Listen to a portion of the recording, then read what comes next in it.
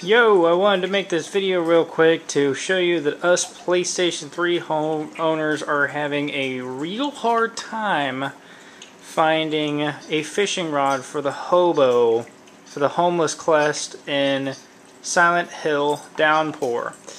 As you can see right here, it says, find a fishing rod for the beggar. And I am in the normal puzzle difficulty.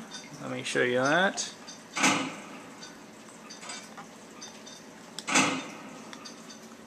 As you can see, my last save, normal puzzle difficulty.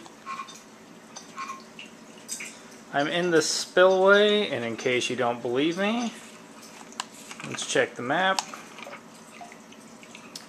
And as you can see, I am inside the spillway in Pleasant River.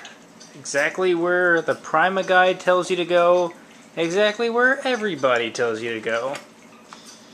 This is the entrance to the spillway. This is where it says it's supposed to be. It's not here.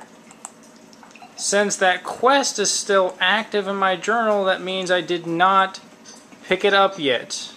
I'm not fooling around with you guys. I didn't pick it up yet. Here's a sparkly object right here. That's a piece of wood. He won't even pick it up. Yeah, I'm a little upset. This is ridiculous. I shouldn't have to wait like a year before playing new games so they can fix bugs like this.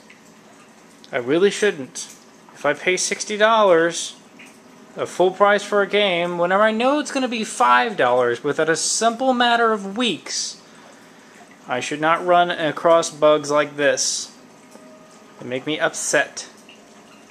Okay, so for everybody out there that's having this exact problem, you can go ahead and leave all your comments down below, and that'll be fun, but it's not freaking here. It's not here.